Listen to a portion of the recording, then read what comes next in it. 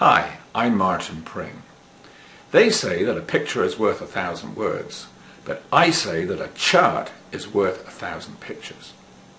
And that's because charts in the financial markets often scream out very important messages that an important or significant trend reversal has taken place or is about to take place. Each month I publish a newsletter called the Intermarket Review, and each issue contains what I call the chart of the month. And that features a market that I think has just turned or is about to turn. So this series of videos aims at presenting these charts of the month. So if you're interested in them, please hit the subscribe button and you'll be brought up to speed on a regular basis.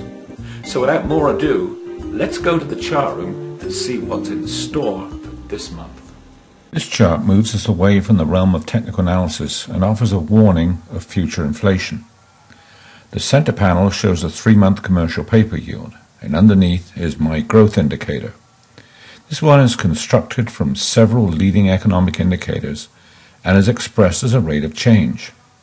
You'll notice that some of the parts of the commercial paper yield are highlighted in green. That happens when the growth indicator moves above zero.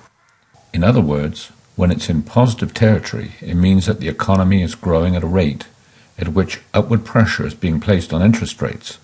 As you can see, most of the time when the growth indicator is above zero, i.e. when we have a green plot, interest rates rise.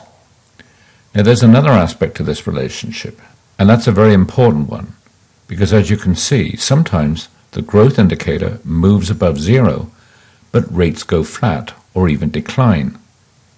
I flagged these situations with the shaded areas. Now for the present, where we saw a small lag as rates declined with an above zero growth indicator.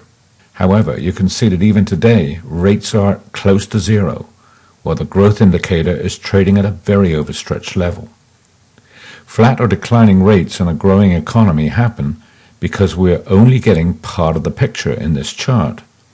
Remember, the growth indicator is really a proxy for the demand side of the credit picture, but the price of credit, which is interest rates, is determined by the interaction between supply and demand.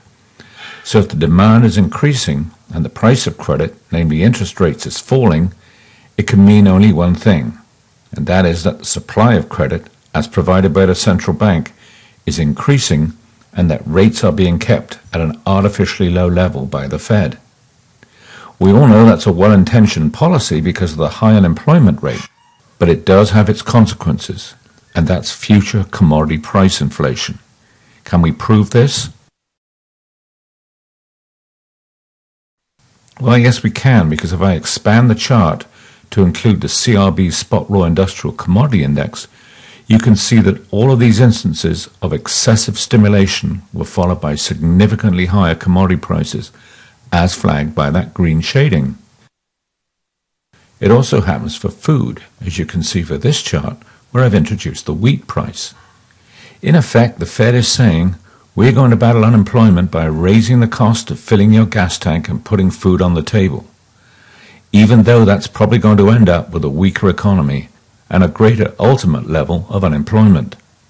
The moral of the story is that you can conjure the illusion of creating wealth from printing money for a while, but eventually the self-correcting mechanisms of economics will return you to square one or worse. Enjoyed this chart of the month? You may want to go to Pring.com and download a free sample of our Intermarket Review, a monthly roundup of the world's principal financial markets with a special emphasis on the US. We also look at global indicators, bonds, precious metals, currencies and international markets using ETFs to execute our strategies as much as possible. You'll find unique indicators and intermarket relationships you cannot find anywhere else. In the meantime, thanks for watching and good luck and good charting.